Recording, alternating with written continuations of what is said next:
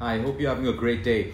Well, today I want to talk about the intelligence in the human body, something that constantly reassures us of this innate intelligence that we have in our body to help us to heal. It helps us to prevent the onset of disease. When we have an injury, it helps us to recover. What we're talking about is something called homeostasis. Now, homeostasis is a fancy word, but if we want to make it simple, we just call it equilibrium. You know, it's the ability of the human body to adapt. So for example, you walk out of a hot room into a cold room.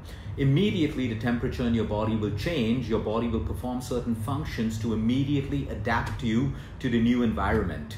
You see, there's constant activity happening in the human body that maintains homeostasis. What we need to understand is while we're busy working through the day, thinking, doing different things, there's a function that's keeping you alive in your body.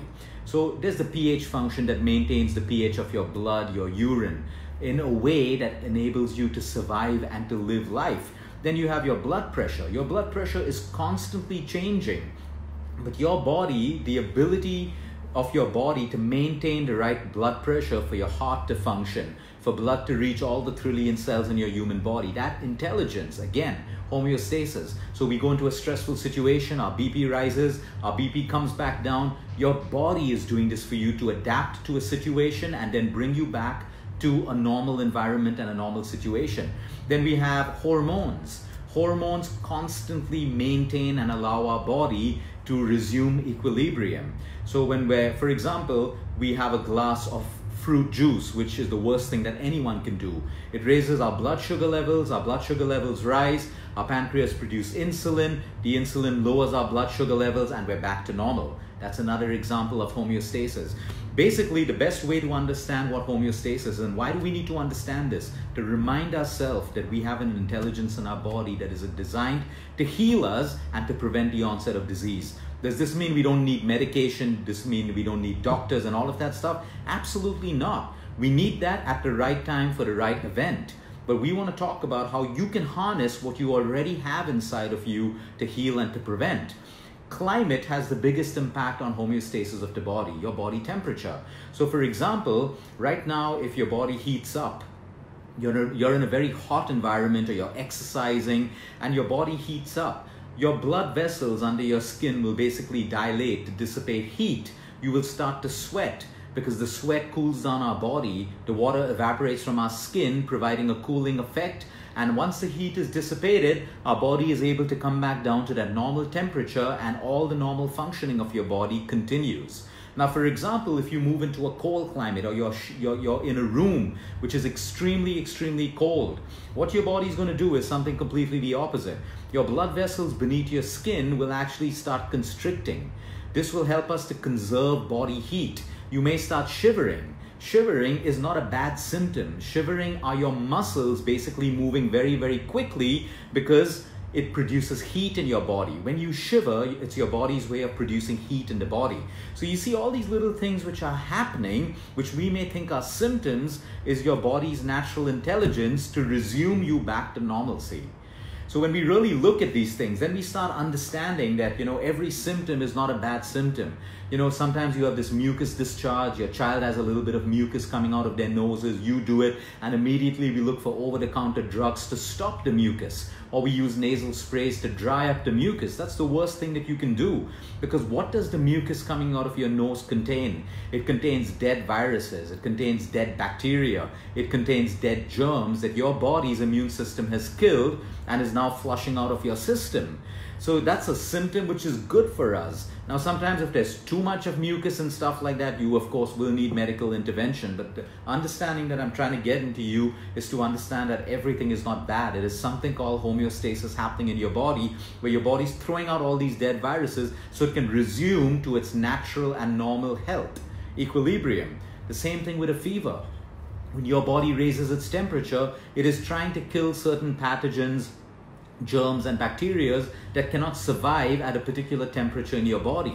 So your own body raises its temperature to basically kill this. Now, we shouldn't confuse this and ignore symptoms, because sometimes it could be dengue, it could be malaria and stuff like that. But what we're trying to understand, that all fevers are not bad fevers. Sometimes you got to let a fever run its entire course. Of course, it reaches 104, you want to intervene. But if you see in the olden days and stuff like that, certain fevers were allowed to run because that actually improves the immunity of the entire human system. Vomiting, when you vomit, your body's trying to throw out something. It could be a stomach bug, it could be a toxin, it could be something that you ate. When you're nauseous, your body produces nausea to basically stimulate you to vomit your food. When you have diarrhea because you've eaten bad food, your body's trying to throw out the stomach bug through your rectum. And if we try to use quick fixes to stop this, we only keep that germ or that bacteria inside of us, compromising our immune system and making it weaker and weaker. So we should always make an informed decision, and we can do that when we live mindfully and we're able to introspect. Okay, I had a bad meal outside last night, it's a stomach bug, these are the symptoms. Let me try to run it. Of course, you have a flight to catch or something like that, you may need the crutch of a medicine. But what we're trying to do is, the more we try to interfere with homeostasis, the more problems we create in our system. So when your body's trying to do the right thing at the right time, and if we come in with all of our methods to compromise it, we're actually compromising the immune system. And what happens is we weaken our entire immune structure that we have in our system. So coming back to climate, climate impacts all of us. Our immune system, our homeostasis and everything, which is why different climates in different countries, you have different foods, which is why it is so important to eat local.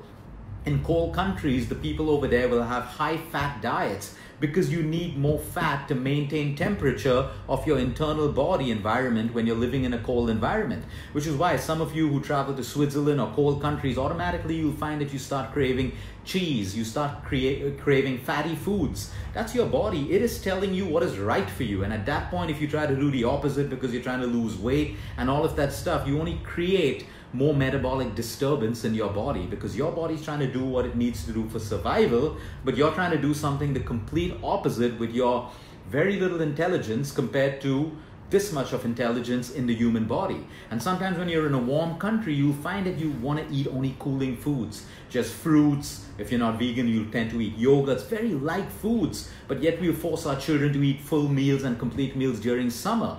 Whereas their body instinct is telling them, eat light foods because I'm trying to maintain the temperature in my system. When you look at Ayurveda, which is a beautiful form of science, you know, when the body heat is too much, they will remove you from foods that create heat in the body. Because by doing that, they allow the intelligence of the body to resume equilibrium.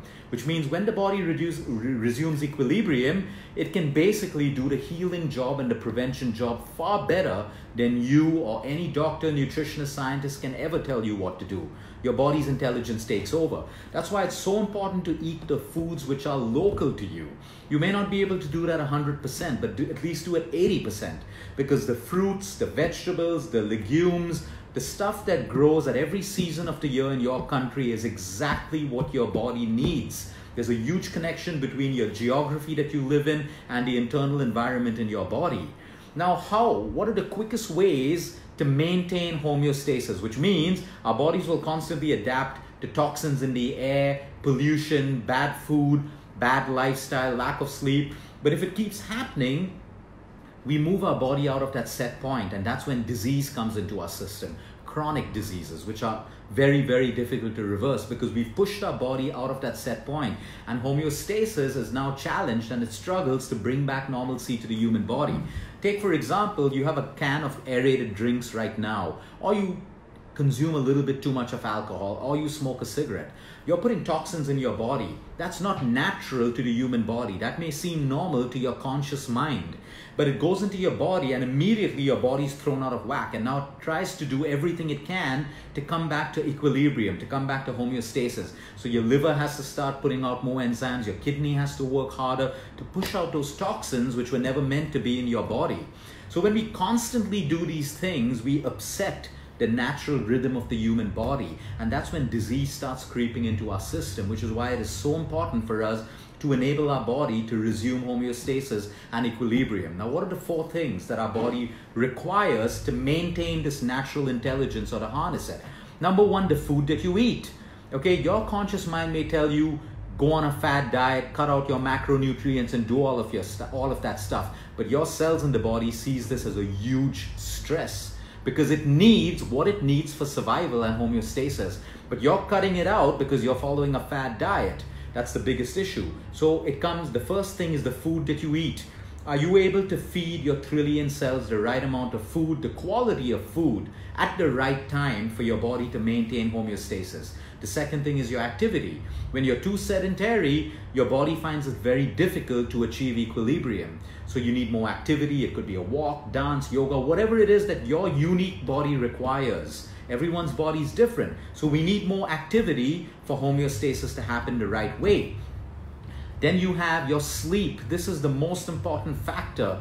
Your body is able to resume its normal functioning when it is in a state of deep relaxation, which is why sleep is your miracle drug. No matter what anyone tells you, what technology tells you, what the most successful person in the world tells you, your body needs sleep to resume homeostasis and equilibrium, which is why when you're sick, you feel tired, you need to rest. Your body's natural instinct is to rest.